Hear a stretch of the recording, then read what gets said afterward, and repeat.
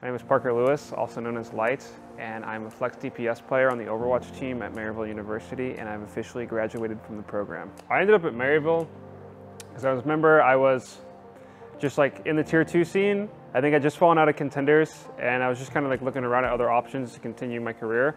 And then I saw on one of the tryout discords, Dan posted that Maryville University was looking for players and that they're offering full ride scholarships. And then I went and looked at the website and looked at everything that they had to offer, and I went and tried out and I made it. So when I first received notice that I was getting the scholarship and I had made the team, it was a really big deal for me and my family, because high school was very, very expensive for me. I went to a private school and it exhausted all of the funds that I was supposed to have for college. And so it was a really big deal. When my mom found out, my grandparents, we all cried because it was just like such a big moment that just literally came out of nowhere. I didn't even know that this was a thing that schools were doing, giving degrees for games, and neither did my parents. And so whenever it was a full ride, like it was just a game changer, really. The opportunity to participate in a program like Maryville and get my degree for free was really, really awesome. It was really, really a really charitable memory.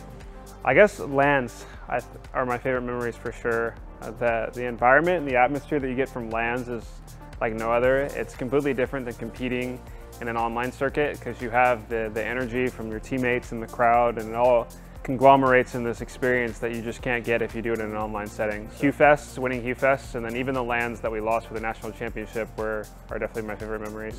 These past 4 years, I will remember for the rest of my life. If I had to summarize my experience at Maryville, I would say it was definitely life-changing, and the growth I went through here was more than I could have gotten anywhere else. I learned a lot, not just about the game, but how to be a functional, productive human being.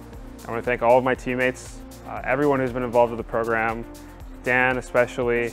The staff at Maryville has been incredible. I can't say more positive things. They have really changed who I am as a person and helped me grow into something I never thought was possible before. And I think that I'm so grateful to the staff at Maryville. The structure and the platform that I've been provided to be able to compete has just been amazing. I'm not really sure about what I'm going to do next. I know I have a bunch of different paths that I can take, and it's time for me to walk down one, and so I'll know when I get there.